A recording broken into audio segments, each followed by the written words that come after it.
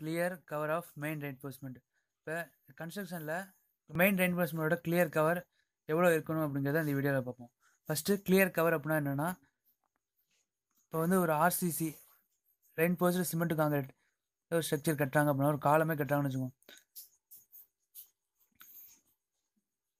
இதில் நம்ம காங்கிரீட்டோட அவுட்டர்லேருந்து ரெயின்ஃபோர்ஸ்மெண்ட் இருக்குல்ல, ரெயின்ஃபோர்ஸ்மெண்ட்டுக்கும் உள்ள அந்த ஸ்பேஸிங் தான் கவர்னு சொல்லுவாங்க.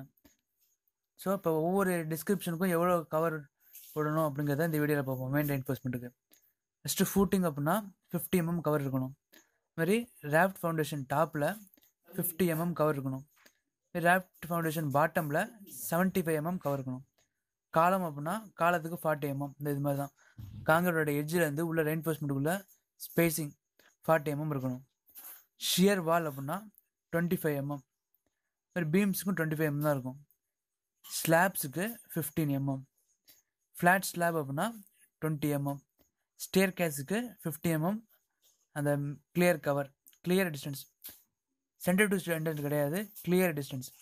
அந்த மாதிரி ரீட்டைனிங் வாலுக்கு 20 to 25 mm வரைக்கும் இருக்கலாம்.